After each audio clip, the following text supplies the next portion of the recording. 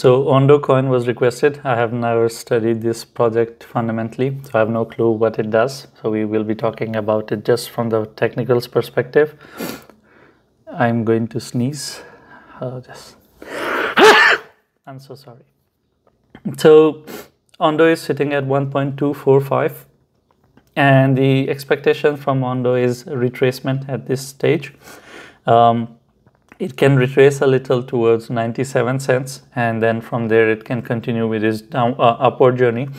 So which means that this is in an uptrend, and as long as 97 cents holds, from 97 cents it can continue its journey towards 1.45. After that we will see a bit of retracement again. Of course, I'll give you targets, and then we can expect it to continue towards 1.7 and $2.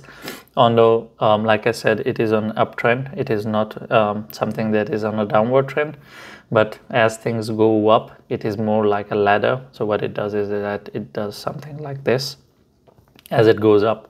So the first support for this retracement is 97 cents, and we don't expect it to break it. And after that, it will go towards 1.45 cents, and then I'll make another video to cover the update.